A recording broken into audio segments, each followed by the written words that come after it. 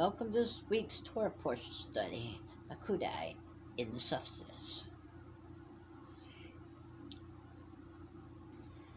If you follow my decrees, Bechukotai, and are careful to obey my commands, mitzvot, I will send you rain in its seasons, and the ground will yield its crops, and the trees their fruit. Leviticus 26:3-4.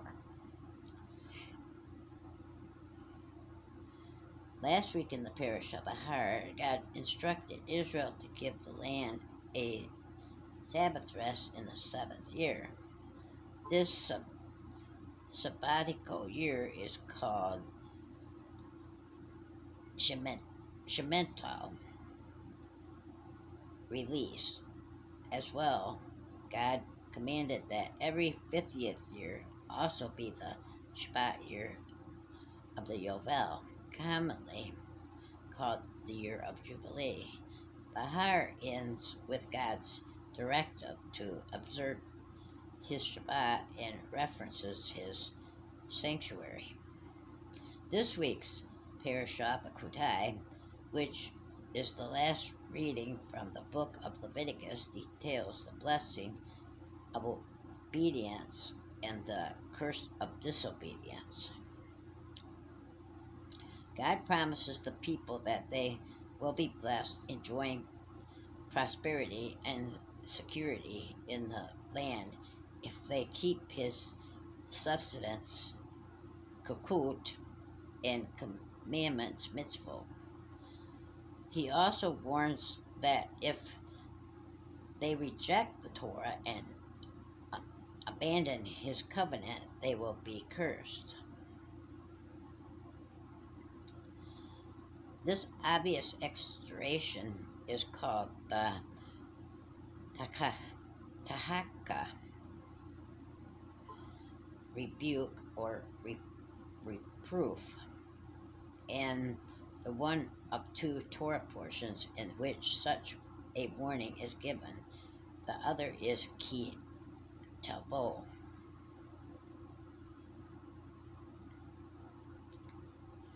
Parashat Bechukotai begins with 10 verses that describe the general blessing that rewards obedience to God's commandments. The first of God's promises is seasonable rain in the land, which will produce such an abundance of fruit that the time for threshing will extend until the time for sowing seed. I will send the rain in its season, and the ground will yield its crops, and the trees their fruit. Leviticus 26:4.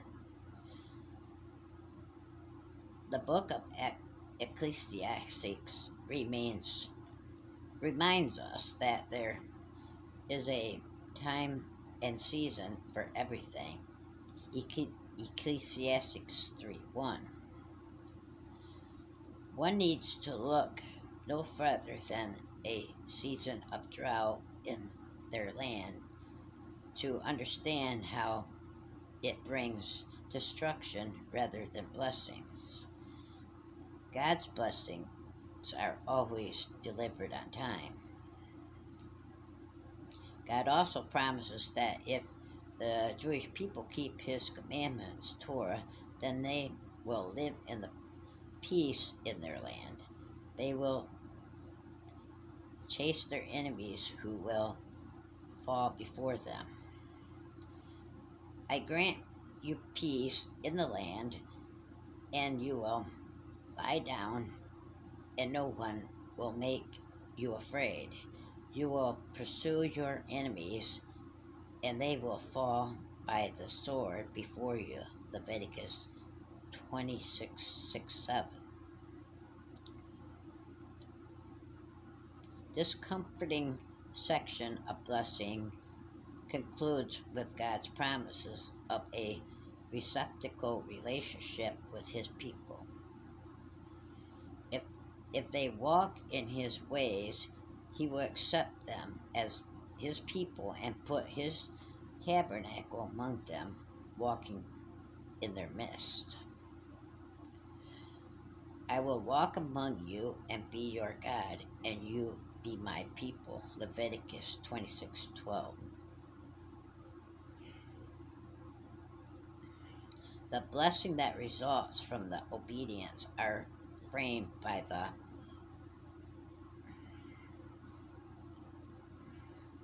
met, met, metaphor of walking halak in his kakut, divine decrees of substance that define reasons such as the law of the red heifer and keeping Shamar, his mitzvah commandment. The last 13 blessings ends with a curious reminder that God set the Israelites free from the bondage of slavery in Egypt. I am the Lord your God who brought you out of Egypt so that you would no longer be slaves to the Egyptians. I broke the bars of your yoke and enabled you to walk with head held high. Leviticus 26:13. We understand from this verse that it is God who enabled the Israelites to walk uprightly by revealing himself to them and setting them free from slavery. It is only within the conventional relationship that they could walk in his ways. These verbs, walking and keeping, in the Torah portion imply that blessing comes from deliberate actions on our parts. Nevertheless, keeping his commandments is only possible because he has set us free.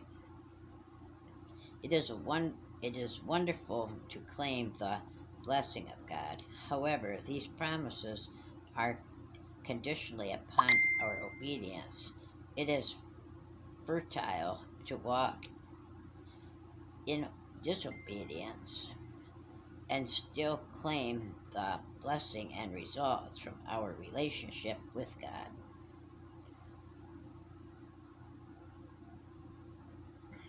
Disobedience is a symptom of a broken relationship. Disobedience, curse, and exile. A 28 verse section detailing about 30 specific curses that result from disobedience follows the blessing section of the parashah. It is a list ever worsening conquesting that will come upon God's people if they disobey his commandments. These passages are recited in the synagogue with fear and trembling.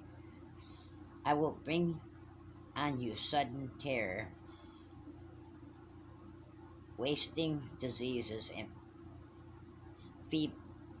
fever that will destroy your sight and sap your strength.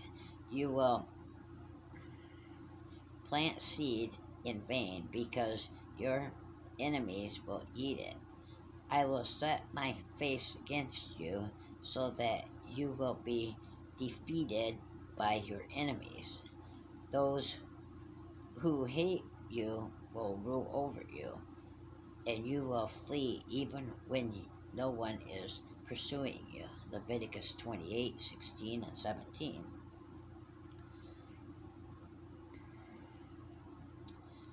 This Torah portion underlines the importance of giving the Holy Land its semental year of rest by emphasizing that it would finally be able to rest when God ex- ex- exiles his people because their disobedience.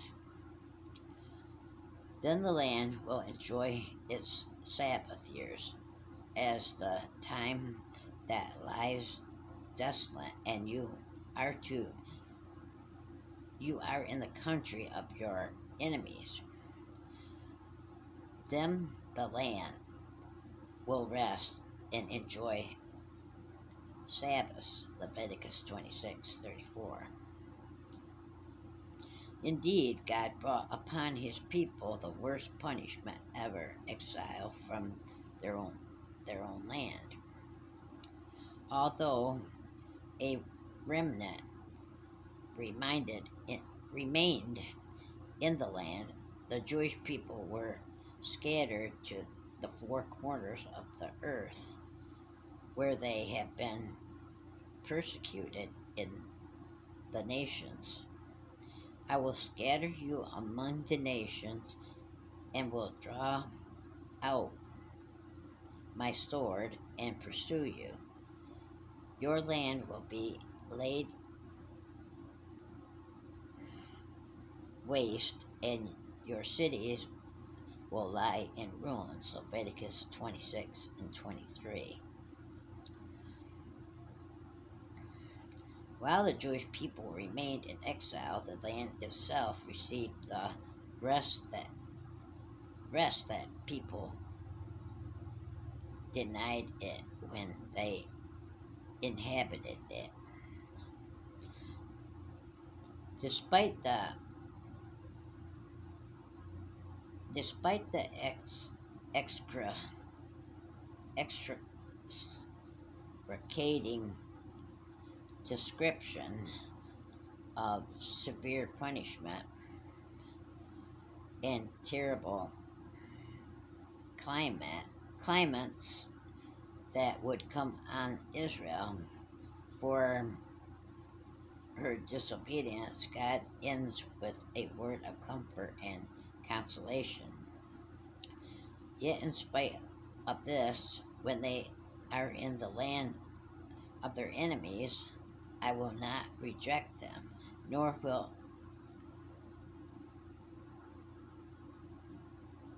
I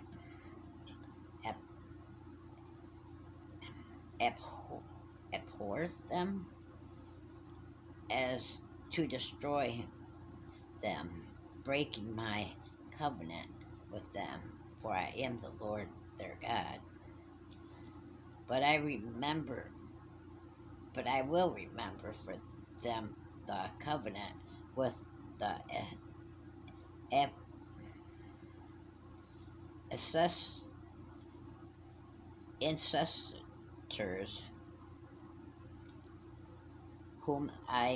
ancestors whom I brought out of the land of Egypt in the sight of the nations, that I might be their God. I am their Lord. Leviticus 26:44 and 45. God loved his people is not based on the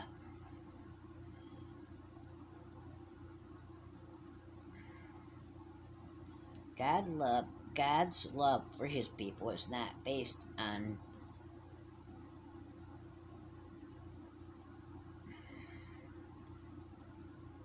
fickleness of human emotion. It is based on the bedrock of covenant. Although the covenant blessing promises to the Israelites when they left Egypt came with specific, if then conditions, the um,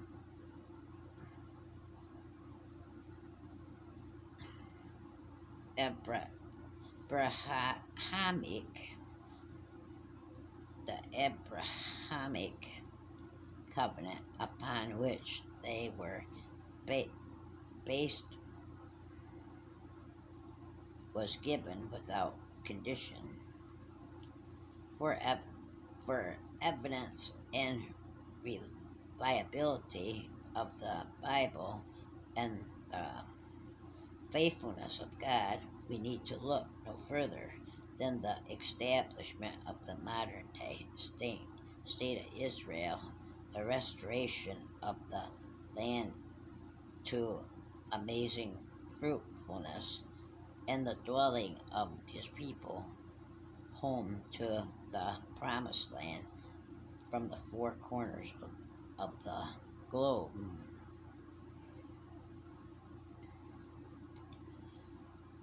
Trusting in God.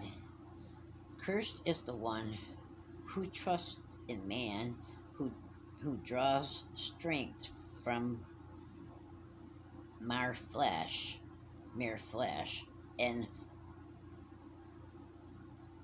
whose heart turns away from the Lord. Jeremiah 17:5. The prophetic portion of the Bechukotai follows the theme of the blessing associated with walking with God in conventional relationship and the curse associated with walking away from Him. In this portion, the prophet Jeremiah rebukes the people of Israel for adultery and faithlessness, telling them that they will go into exile. But the half-Torah section ends with a note of aspiration when Jeremiah shows his trust in the hope of Israel by praying, Help me, O Lord, for I shall be healed. Save me, and I shall be saved, for you are my praise. Jeremiah 17:14. Elsewhere in Jeremiah, God promises through his prophet a new covenant, Bechukotai, in which the law of God would be written on the heart. The days are coming, declares the Lord, when I will make a new covenant, Bechukotai, with the people of Israel and with the people of Judah. It will not be like the covenant I made with their ancestors when I took them by the hand to lead them out of Egypt, because they broke my covenant, though I was a husband to them. Jeremiah 31, and 32.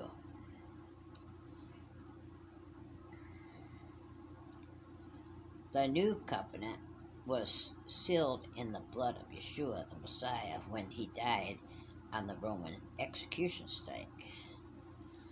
On the Passover, less than a day before his death, Yeshua held up the cup of redemption and said, This cup is the covenant in my blood, which I poured out for you. Luke 22:20.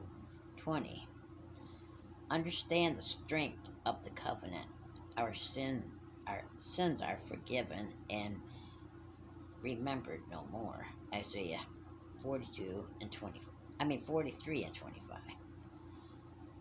But does this new found freedom in Messiah give us a license to sin, forsaking the standards set forth in God's law?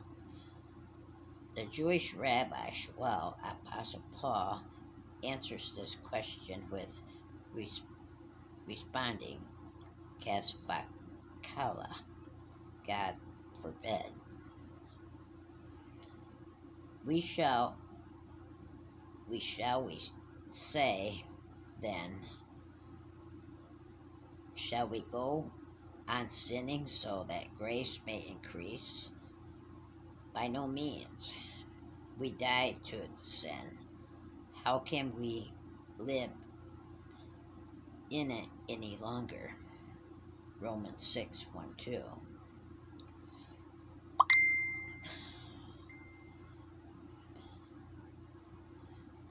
While Yeshua has paid the price for our sins and resulting curse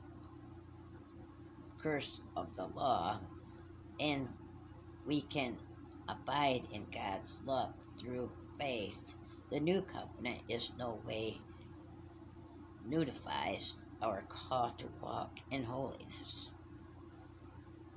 God has set us free from slavery to sin, and we need no longer serve the evil master, suffering the curse of the law. Neither do we need to serve God in fear of punishment. Rather, we are to now free. We are free now to enjoy the relationship promised in this Torah portion. He walks among us, and we are his people who serve him out of love, devotion, and gratitude for all he has done for us. The Apostle Paul wrote in the book of Romans that there is nothing, absolutely nothing, which can separate us from the love of God that is in Messiah Yeshua. Now that is truly the good news, for I am convinced that neither death, nor life, nor angels, nor principalities, nor things present, nor things to come, nor powers, nor higher, nor depth, nor any other created thing will be able to separate us from the love of God, which is in Messiah Yeshua,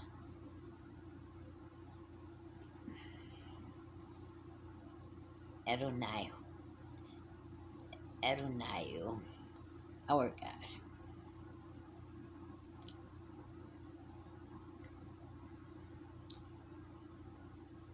As his follower, you have the power to make a difference through your incessary prayers and your free will offerings. Shabbat Shalom.